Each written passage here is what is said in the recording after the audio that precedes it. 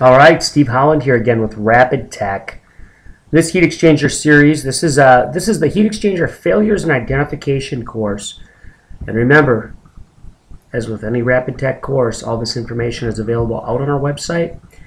In addition, you can print out the supporting documents.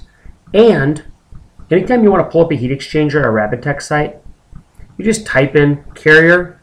It'll pull up every single carrier heat exchanger that we have videoed. And you will literally, right there in the home or with the homeowner, be able to pull this up and show them what you found.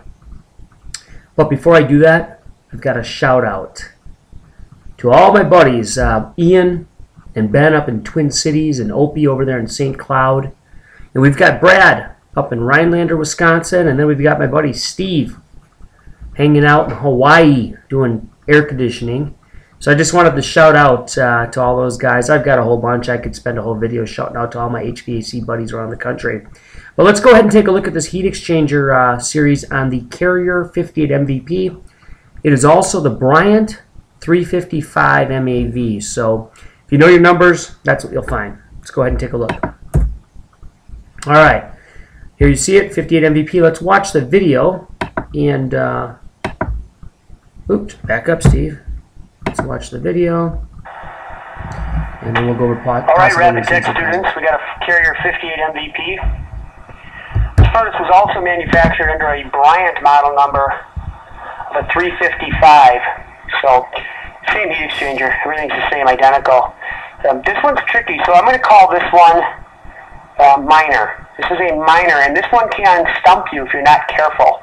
I did not find this problem on this furnace until I actually pulled the blower motor out. Now, if you look, I pulled the entire back of it off.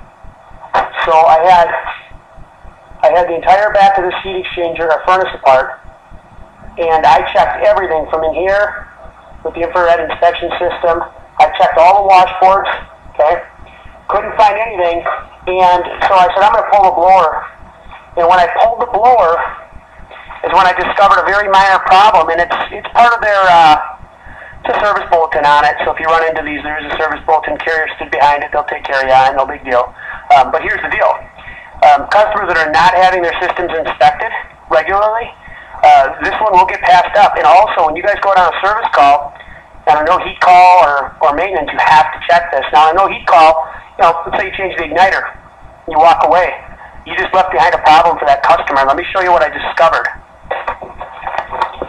Just bear with me, I gotta move my camera system around a little bit here. It's always tricky doing all this by yourself. I'm on a low budget, so I can't hire folks to do it, but I want to show you what I discovered. And by the way, I know this furnace like the back of my hands. I personally installed hundreds, if not thousands of these.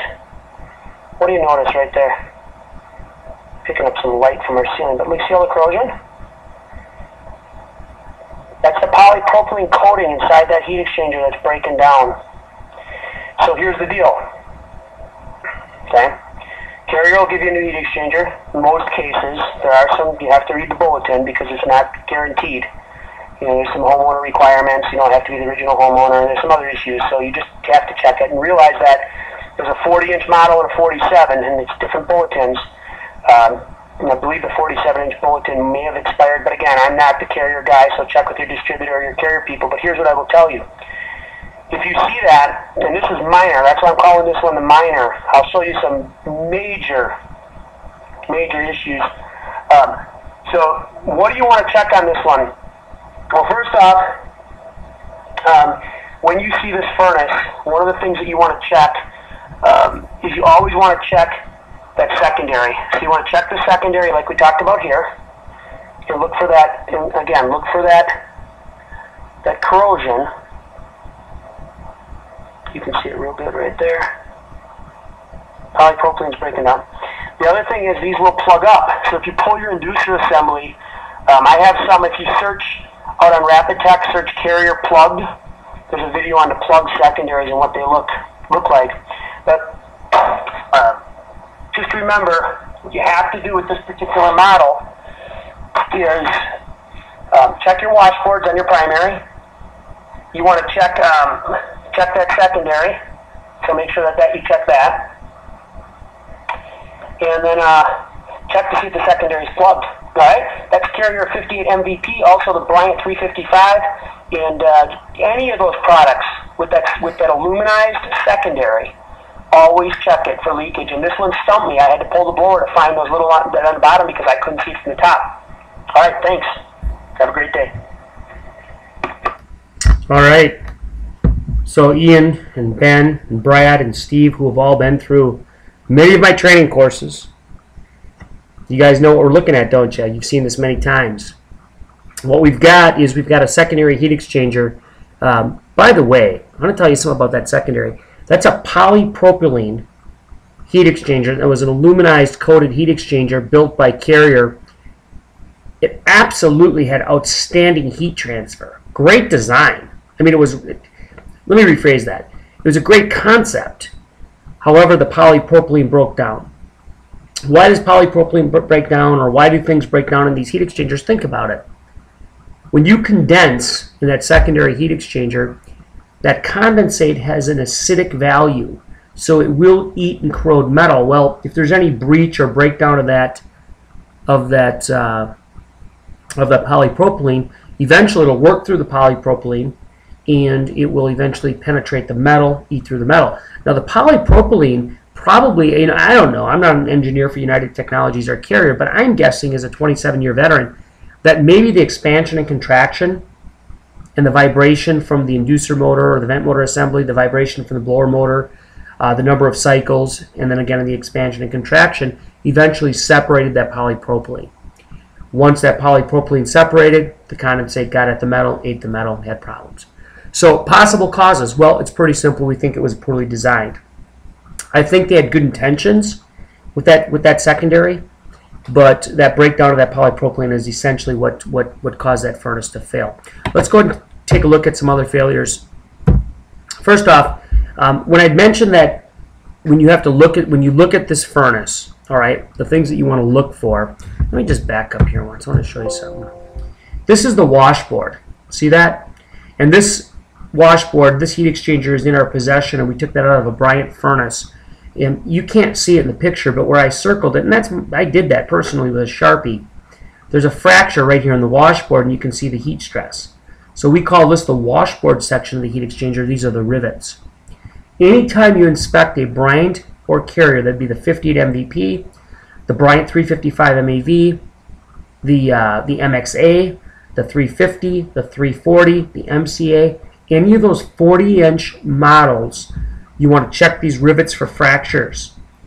Don't, technicians, listen to me, don't go out and just change a secondary under the program, because you're going to find that you're going to pull these cells right here. Okay, you take these cells, and 60,000 furnaces got 3 cells. You pull those cells out, you set them on the floor, you install your new secondary. Now you install 3 new cells. What if it has a fracture because you didn't look at it, or the guy before you didn't look at it? So watch these washboards, watch these rivets. Here's my suggestion. Take these cells with you. If you're going to change this heat exchanger, take the cells, and you also have to change the coupler box on the back of the heat exchanger. So the coupler box, so if you look at this, this is the primary, or this is the secondary portion. This is the whole chamber pulled out. So if you look at this, this is the entire chamber. This came from a 60,000 MX060, and look at how the upper portion and the lower portion, and then there would have been a coupler box that fit on here, okay? And then this is your upper portion, and these are the 4 screws you pull out to mount those cells. So if you're going to go out on a 60,000 to change a secondary, take 3 cells with, and make sure you take the updated stainless steel coupler box that goes on the back. I don't have a coupler box picture on here, but you know what I mean if you've changed these. So, you know, these are pictures. Here's one that plugged. Here's one that plugged. And here's your primary. And then this is what the corrosion will look like. You know, this is out of Bryant 355 MAV. This is out of a 5-ton blower drive, 100,000 BTU. You'll see the little corrosion marks. And that's what you're going to see in that polypropylene breakdown. So there you have it, guys. That's the Bryant, the Payne. By the way, on the Payne model, I don't know the exact number. I think it was a 490. But again, it doesn't matter. It's that 40-inch tall furnace. Here's a MCA carrier. You can tell it's 40,000 because look at the burner box, how small it is. And then you can tell this one's 100,000. Look at how wide the burner box is here. And then if you look over here at this one, this is a 60. So anyway, there you have it. That's your Bryant carrier and Payne secondary heat exchanger failures. So as with any of the programs we offer with Rapidtech, if you're a Rapidtech member, you sign into our Rapidtech site. You go ahead and take these courses. You finish them. And by the way, Ian, yes, you have to pass. I don't give you a free pass, Ian. You pass your course, you get your heat exchanger certification. If you'd like to learn more, give Scott a call at 866-992-1717, or you can visit our heatexchangersafety.com website, which has very little or nothing to do with Rapidtech, but it's a great resource. So if you're out there working with customers or homeowners and you want to show them a picture, we've got a gallery there, we've got stories there, we've got articles, blogs. One of these days I'll put a picture of myself on there, but I don't need the paparazzi chasing me each and every day. So again, thank you so much. I hope you guys enjoyed this. Use this stuff out on the job. Use it to train other technicians. When you get these young guys coming in or the new guys into the trade, this is a great resource here on YouTube and through our Rapidtech program. Get these guys trained. Train them right. And owners that are watching this, train your techs the right way. Give me a call anytime. Talk to Scott. You're welcome to call me. I'll come out and visit with you if I'm in your area. But you know, I'm passionate about this industry, and I believe that we want to change the HVAC industry. And if you look right there, let's change the HVAC industry one technician at a time. Thank you. Have a fantastic day, fantastic evening.